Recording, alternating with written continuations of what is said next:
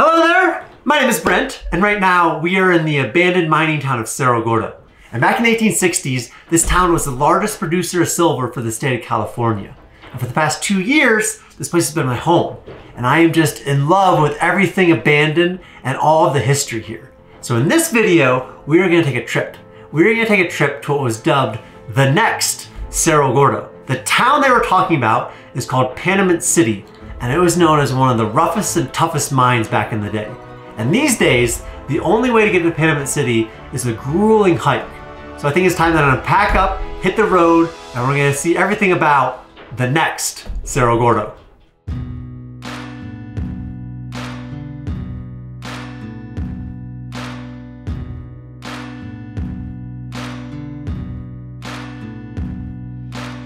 All right, so I'm packing up, got my bag going here, and actually we are going to see 2 abandoned ghost towns in this video.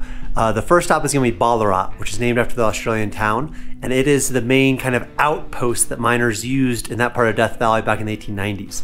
It is also later where Charles Manson hid out, the serial killer, which is a little bit more grim. So I'm gonna finish packing up over here. We're gonna hit the road, we're gonna go to Ballarat. I'm gonna explain more about the hike into Panamint City, and we're gonna see all sorts of history of Death Valley mining.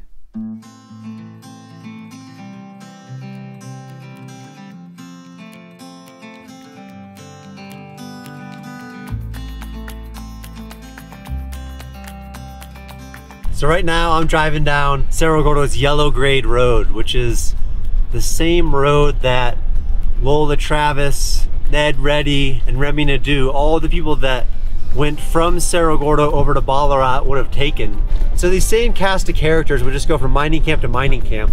Because you gotta think, back in the day, people weren't thinking of mining camps as long-term operations. You know, they thought the ore strike would happen, it might last 5 or 7 years at the most, and then they were on to the next, you know? And so the money was made of getting in, getting out. The money wasn't made of sticking around. And so I'm sure the word hit Cerro Gordo of, hey, there's a huge strike. And at that point, you know, the fears are there that, hey, maybe Cerro Gordo is about to be tapped out. And so there was always this urgency to find the next thing before you got caught holding the bag. And so Lola and Mr. Reddy and Remy Nadeau all made their way over there, you know? And Remy Nadeau is probably the most known of all the characters that made their way from Cerro Gordo to Panamint City. Remy owned a freighting service, so 20 mule teams. And so he eventually became known as the king of the desert freighters. But he, along with Belshaw, whose house I stay in, and some others, formed the Cerro Gordo Freighting Company. And the Cerro Gordo Freighting Company was contracted to take ore from Panamint City, where we're headed, into Los Angeles, and to bring supplies from Los Angeles to Panamint City. Part of what I get such excitement about is just uncovering those histories and trying to weave them together. So with that, we're gonna continue trekking before we get to Panamint City. Tonight, my plan is to get to Ballarat and figure out a camp situation.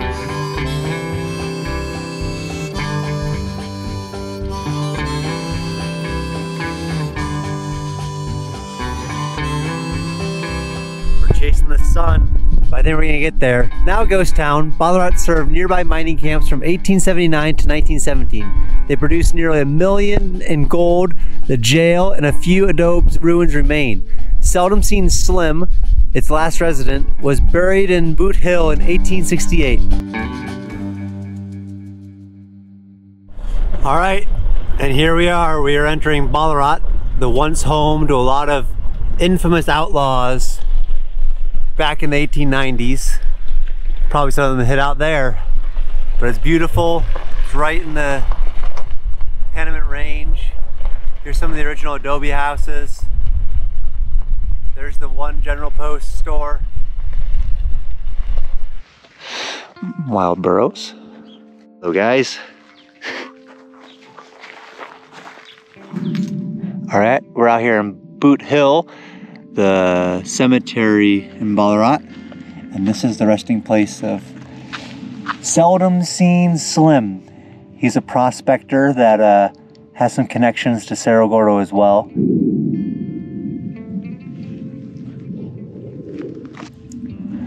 This is the Panamint Range. Panamint City would be kind of up there. Back in the 1890s, Ballarat was the jumping off point to all the mines in the Panamint Range. And at its peak, it had multiple saloons, hotels, even a post office like Cerro Gordo. So I have to imagine many of the characters that walked the streets of Cerro Gordo also walked the streets of Ballarat. You know, they entered the same buildings. They saw the same shape of the mountains around them. And for me, it's interesting to put myself in those shoes and wonder what they dreamed of. You know, wonder who was the last person to drive that broken down truck. Did Remy Nadeau ever go to the general store here? And then to try to imagine getting from Cerro Gordo to Ballarat without a truck, but by mule. You know, it all makes me appreciate everything about their lives that much more and just appreciate the history that's all through this valley. I am pulling over to the campsite now. I'm gonna set up and just camp out of my my truck tonight and then hit it in the morning. So should be good, should be exciting. Looking forward to it.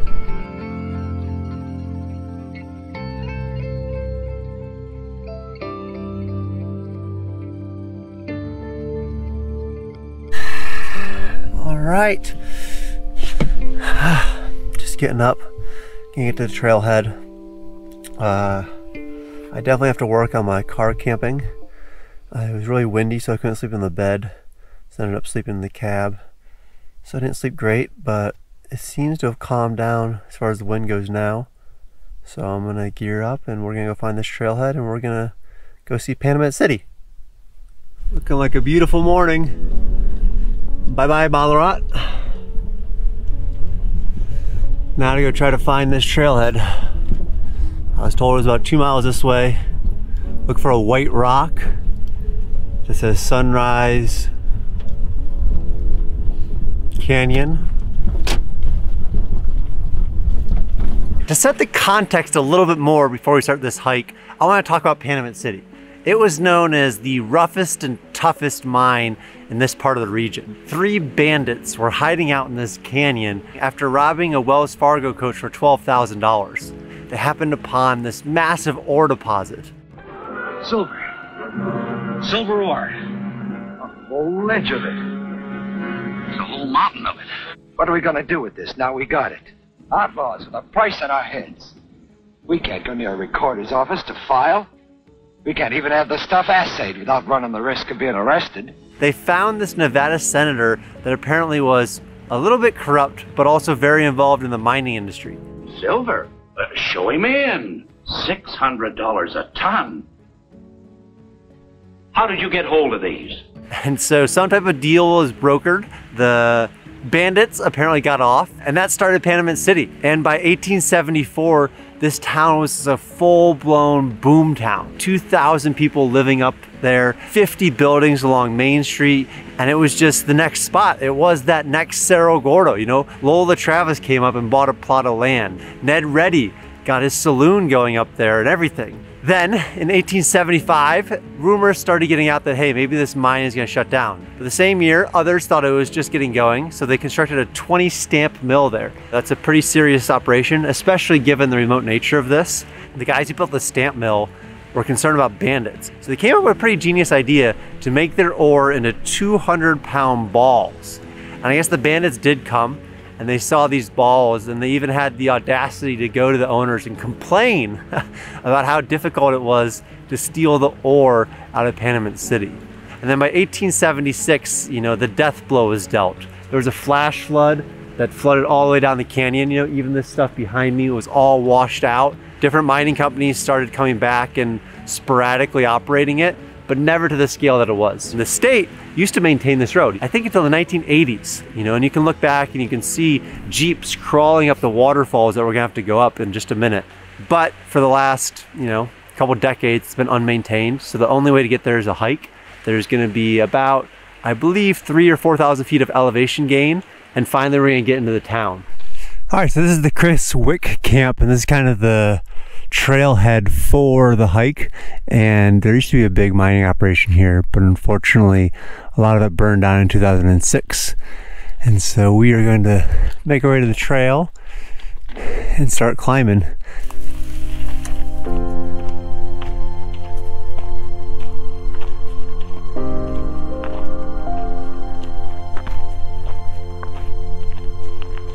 All right, so I already got to where the water starts. So apparently for about a quarter mile, you walk through water, and there's a lot of waterfalls that you have to walk through, and the water can even be, you know, up to here deep.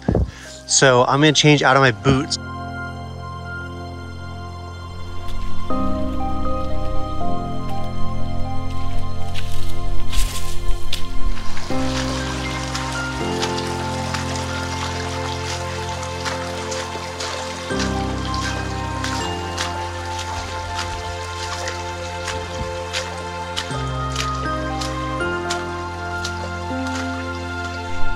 So far reminding me a lot more of the beverage hike than any others because of the water you're wading through, the stamp mills, all that type of stuff.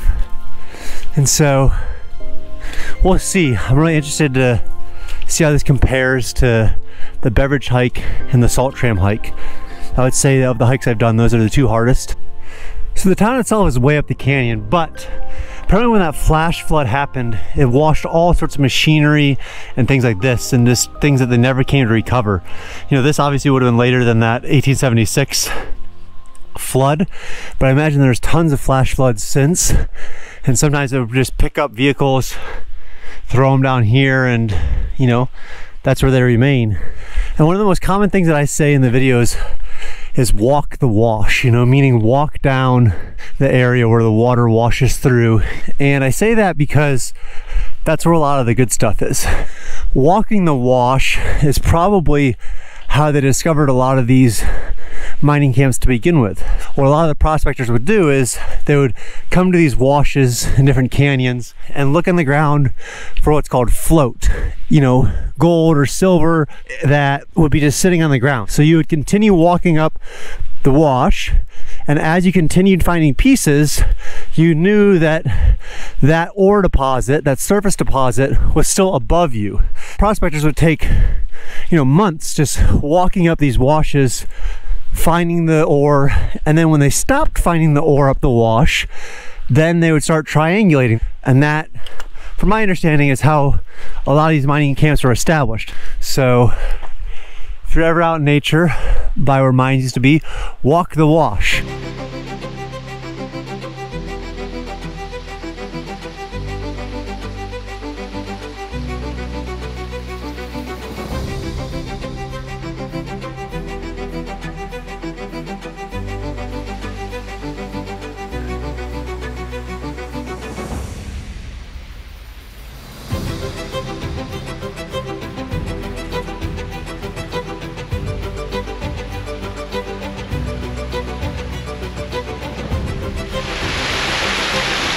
Human stupidity has no limit.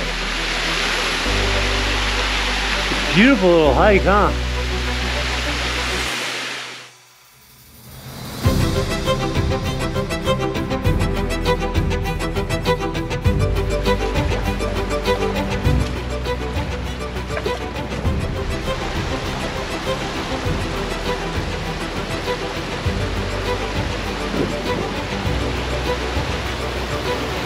You can see this man-made hole here. And I was told back in the day, they used to have poles in this so that way Jeeps could winch themselves up these waterfalls, and that way they can make it to the town with their cars. I've seen photos of it, it looks crazy, but I'm pretty sure that would have been from a pole that way they would have secured and gone on with. But so far, this hike is absolutely stunning, you know, with the water coming down everywhere. Definitely bring a change of shoes. But other than that, this is great.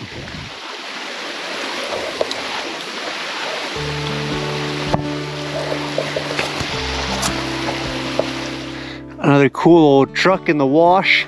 That thing's sweet. Wonder who drove that. Wonder when they drove it.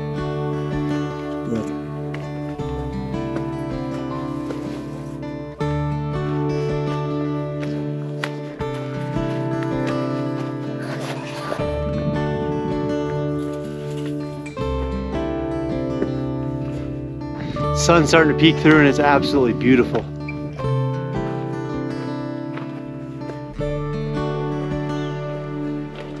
We're at 4,300 feet in elevation and climbing Right now it's just pretty gradual, but just relentless, you know.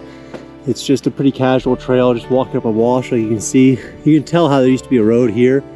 In the waterfall portion, it was difficult to imagine a road. But this, it's pretty wide.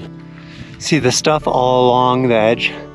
This is a ephedra, where you can make ephedrine out of, or Mormon tea. So you take some of this, you put it in a pot, you leave it out in the sun, and it makes a tea that's slightly a stimulant. We're almost there. Following in the footsteps of Remy Nadeau and Lola Travis and Mr. Reddy. I just got my first glimpse of the giant smokestack for the smelter. You can see way in the distance there, the beginning of the stack. Quite flat right here, and the wash has gotten huge.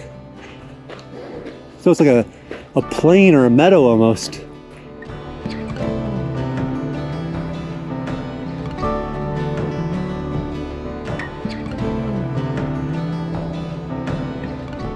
And we have arrived. Panamint City Hilton, as it's called. Look at the scenery around here. It's just stunning.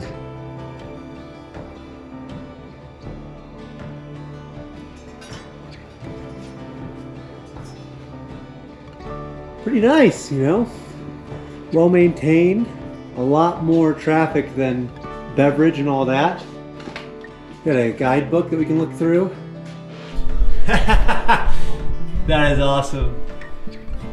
That can't be real.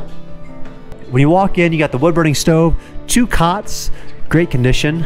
If you were to go through here, there's a bed, actually quite comfortable. So you have that. There's a bathroom over here that's kind of all out of order. Probably, I mean, definitely due to no running water and such, but can't be the view out of that bathroom. That might rival our outhouse view at the top of Cerro Gordo. I don't know. This is what's known as the Hilton here, and I can see why. It's really well done. It's really well maintained.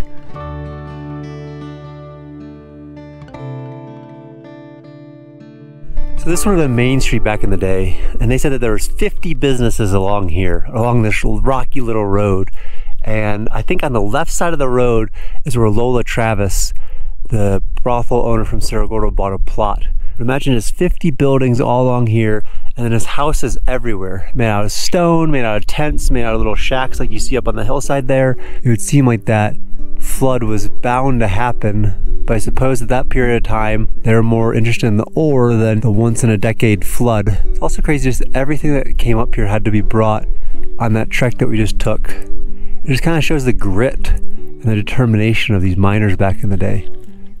So let's go over to see this smokestack. And here it is, kind of the landmark of Panamint City these days. And it is tall. The scaffolding needed to put that thing up, what is that? At least 80, 100 feet? This must have taken us months to do. You know, you can tell that it's starting to crumble. Like most mining towns, Panamint City probably has some shelf life.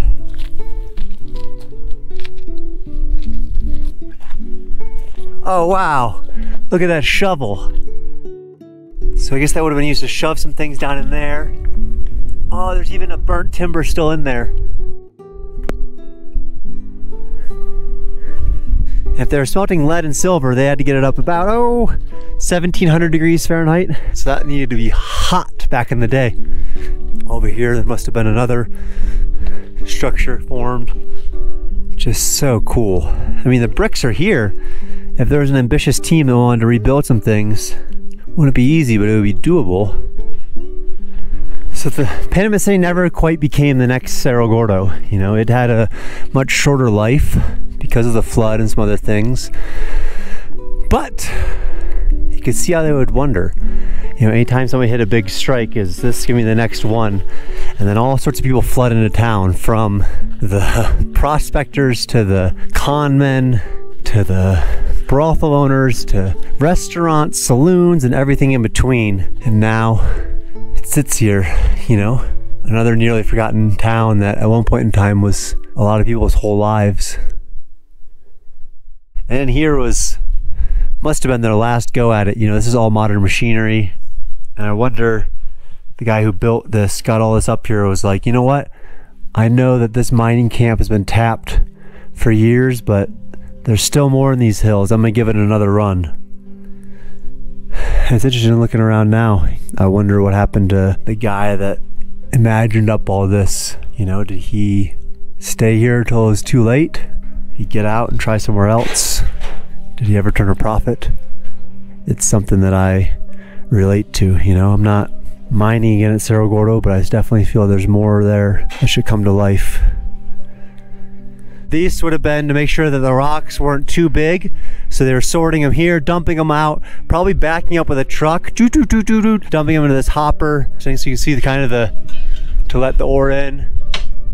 They would have gotten crushed by that crusher below us on the conveyor belt out down into that, where they probably would have had a bunch of water. It would have been shaken to be even refined even further, and then further refined down in that. Insane, you know, some guy thought of this.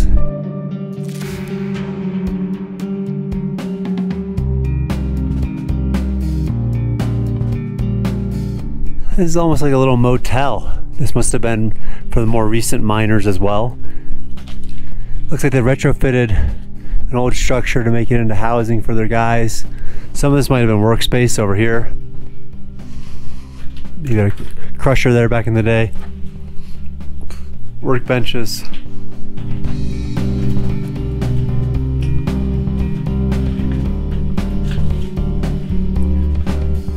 Huh. Imagine driving that sedan up here. I could see the trucks getting up here, but this? That's crazy.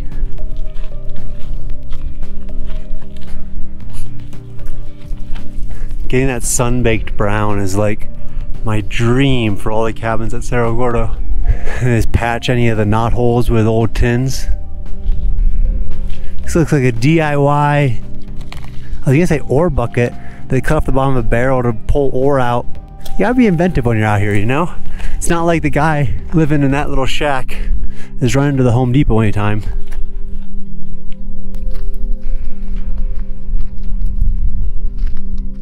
Another shack, just again, amazing construction, look, feel of this wood. It's beautiful. So we have the wood burning stove in here. Oh man, hardwood floor. This thing is sweet. Oh, what is that, an old milk crate? Dairy, yeah. Milk crate. That's so cool.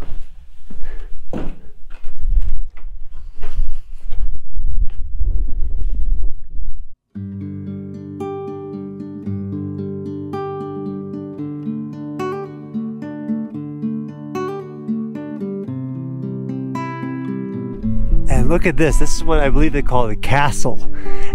Look, hot tub. Heat it up over there. Have a little bathtub. Have that view. Ha! That's so smart and so cool. Beautiful spot. Wow, this one is fancy. This one is really set up. All sorts of info over here as well. Wow. History of Panamint City, Death Valley Scotty. Oh, they had their own newspaper from 1874. And they have prices. Flour, 9 cents. Bacon, 28 cents a pound. Ham, 30 cents a pound. First death in Panamint. Knife wound. Yikes. Oh, there we go. P. Reddy, attorney at law, Independence, California. That is the one-armed lawyer. So there's a bakery here. There's a post office here. Hard to believe now when there's like nothing there, but... So this is a note from the guy that built the castle, or rebuilt it. He says, for those that you would ask why did I work on this castle? Just read the log cover to cover and look at the photo of my son and I. Then you'll understand. Enjoy. Rob Tyler. P.S. Miss you, son. Son Brett passed away because of a blood clot. Seemed like the two of them would come up here a lot. I've been working on this for a very long time. That's super special. I'll leave the story of that here if you want to come up, but seems like a pretty important place to Mr. Tyler, and thanks, Rob, for keeping on and restoring places like this. That's super special.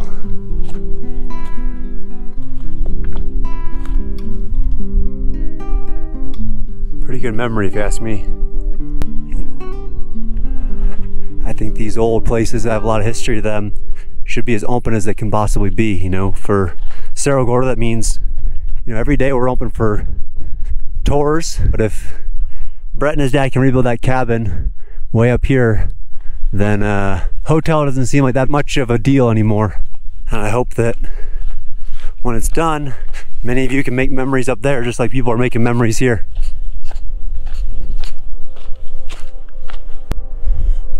Well, well, well, what do we have here? I don't mind if I do. Ooh, somebody camped there. That seems questionable given carbon dioxide, but hey, I guess they were close enough to the entrance where it didn't matter. Ah, back home in an abandoned mine.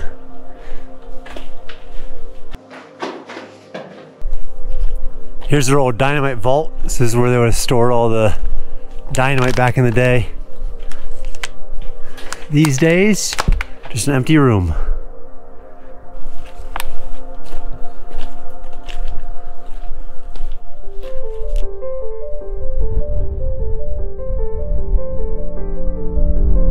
Well, Panamint City, thank you. Now I know what Lola, Mr. Reddy, and Mr. Nadu would have seen back in the day.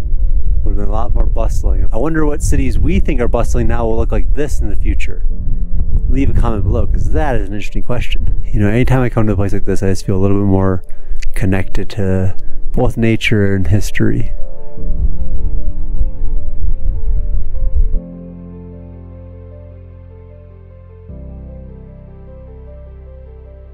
Walking into Panamint filled me with just a greater appreciation for everything I had read about the town.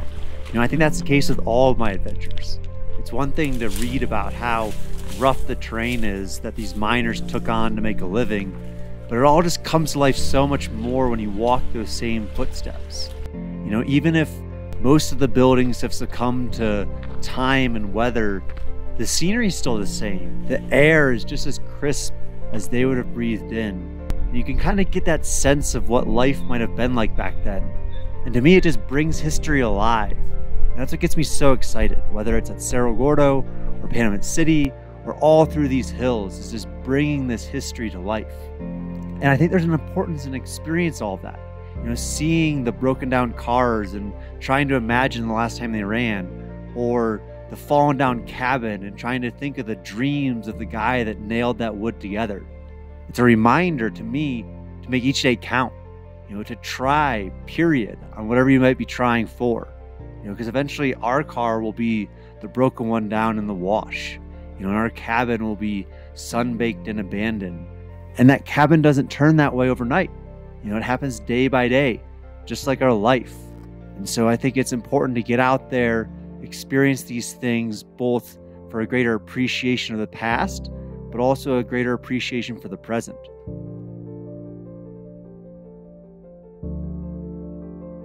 Let's do a quick step count check. Oh, about 40,000 steps today. That's gonna update more. So I started at about 2,600 feet. That's a lot of steps in one day. All right, so that's it, guys. That was Panamint City. We now know what Lola Travis and all of the others would have walked into 150 years ago. I just want to say thank you, guys. As always, thank you all so much for following along on these adventures. It really just means the world for me. You know, as I get to explore and piece together more of the Cerro Gordo history, being able to share it just makes it that much more interesting. And now, I want to give you a sneak peek at an upcoming video. A video that I am extremely excited about. Something very near and dear to my heart that I've been working on over the last few weeks that will still take me a little bit longer to finish, but that is a library. a library that, in my mind, is going to be the coolest library in the world. It's going to be a library where no other library has ever been before. And the reason I'm bringing it up now is because I have an offer for you guys. I want to do a trade. If you have a book that's related to mining, related to history, related to California history, related to the gold rush, related to anything that you could see somehow being related to Cerro Gordo, I would love to trade you something special from here. You know, it's going to be something unique, not available on our website, that I'm going to send back to anybody that sends this town a book. And your book is going to be safe. It's going to be very safe, let me put it that way, in our library here. So if you want to swap a historic book for some surprise item from Cerro Gordo, there is a mailing address below. I'm going to open up some of these books on future videos and give a shout out to anybody that wants to participate. But if you want more people to enjoy your old books, please, please, please send them our way, and be on the lookout for a very cool library coming soon to Cerro Gordo. That's all I'm going to say, but the info is below, and I hope you all participate, and I hope you all have an amazing week, and thank you, thank you, thank you, as always.